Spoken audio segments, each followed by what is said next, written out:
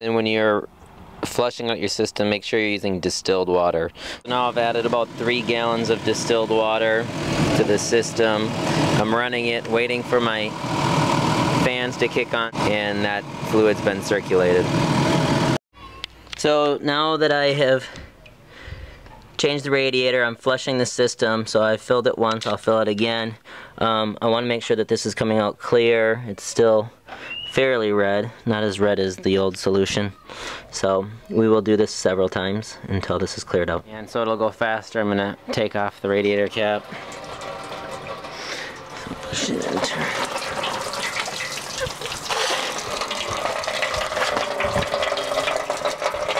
So much quicker, but be ready for the overflow there.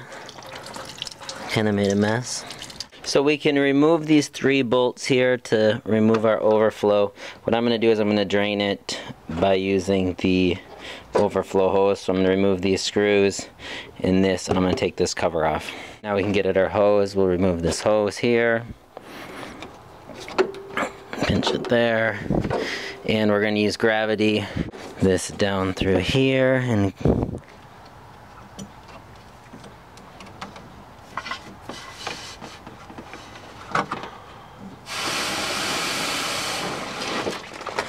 that worked, so I got enough pressure.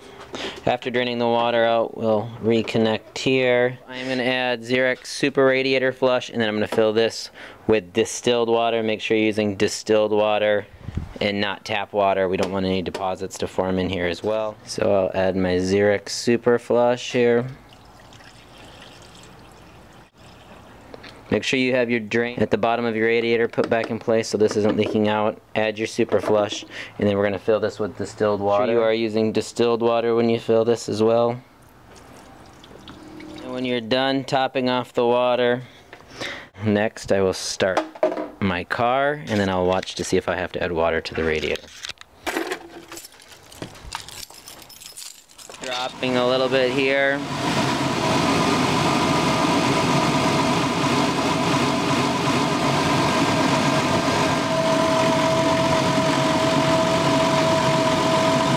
Let the car warm up to operating temperature. Next, I'm going to let it cool down. I'll drain the fluid, refill it with water, do the same thing to clean out the system. And depending on what it looks like, I might do it one more time, or I'll just fill it with my radiator fluid.